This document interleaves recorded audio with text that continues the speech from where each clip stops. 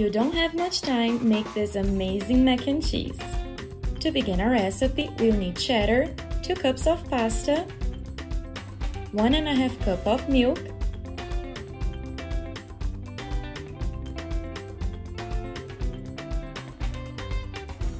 grated mozzarella,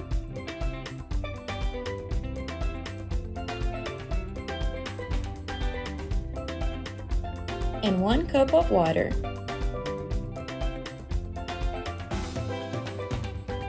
Don't forget to cover the pasta with mozzarella. Let's leave it in the oven for 30 minutes at 400 Fahrenheit. In a bowl, we'll put 2 cups of breadcrumbs and 4 tablespoons of melted butter. Let's mix. Guys, take this moment to leave me in the comments where are you watching us from. I would love to know how far our video got. We'll add 1 tablespoon of fried garlic, 1 teaspoon of pepper, 1 of salt, 1 of oregano, and 3 tablespoons of Parmesan.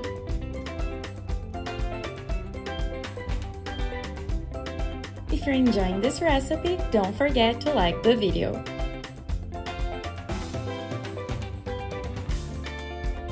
After taking it out of the oven, we'll mix everything.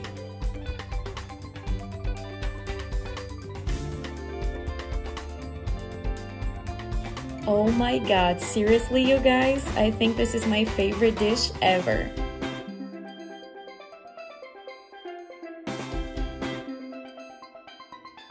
At the end of the video, give me a grade from 1 to 10 for this recipe.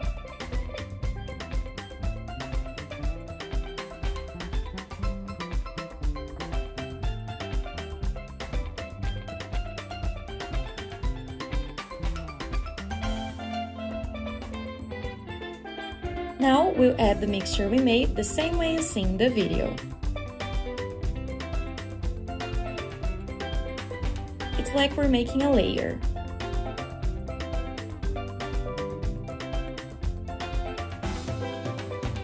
To finish, we'll leave it in the oven for 15 minutes at 400 Fahrenheit.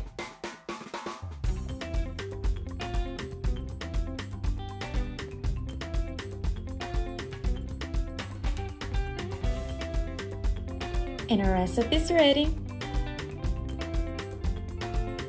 Check this out. It's the best mac and cheese I've ever seen. Thank you so much for watching the video, guys. I hope you all enjoyed it. A big kiss and see you tomorrow. Bye bye!